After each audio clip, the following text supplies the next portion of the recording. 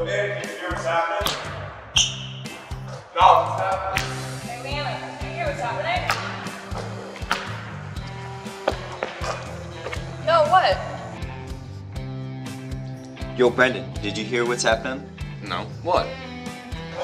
Colin, did you hear what's happening? No, what? Hey, Rick, you know what's happening? No, what? Yo, Lucas, you hear what's happening? No, what? What's happening?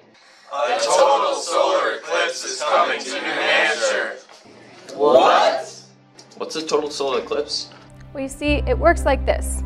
When the moon orbits Earth and comes directly between both the sun and Earth, it casts a small shadow on a narrow part of Earth, creating the solar eclipse. Well, what would it look like? Our advisor went to the 2017 total solar eclipse in Kentucky and took these pictures.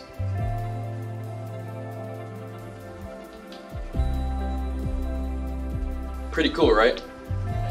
Wow, you're kidding. Yeah, and the stars and the planets came out. And even the animals were confused. He told us about how absolutely eerie and dark it was there. Where can I go to see it?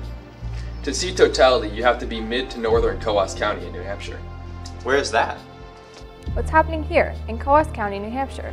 It's way up north.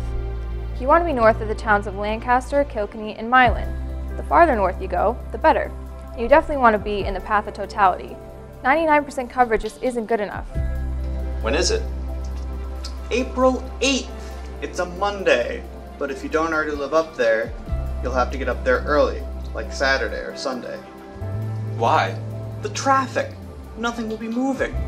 And you likely won't get back till Tuesday. It's a big deal that people are coming from all over to view the eclipse in New Hampshire and other parts of northern New England and Canada. Maybe I'll just see the next one. The next time one of these is going to happen is on May 1st of 2079, and that's 55 years away. High likelihood we're not going to be able to see that, but maybe your kids will. Wow, can I just look up at the sun? No, no, no. Never look at the sun without proper eye protection. Like these eclipse glasses I just got. Will I be able to see the sun? Yes, safely, and you might even see sunspots. During totality, you can take your glasses off, but as soon as that ends, put them right back on. How long is that? About 3 minutes, but it's so worth seeing. You'll be able to see the corona, which you can't see at any other time. 100% totality starts at 3:30 p.m., but you're going to want to start watching around 2, and it'll go until about 5 p.m. You guys are never going to forget this experience, ever. High school and middle school students should consider making a science project out of it, if their teacher agrees. It happens Monday, April 8th. Totality is in Coos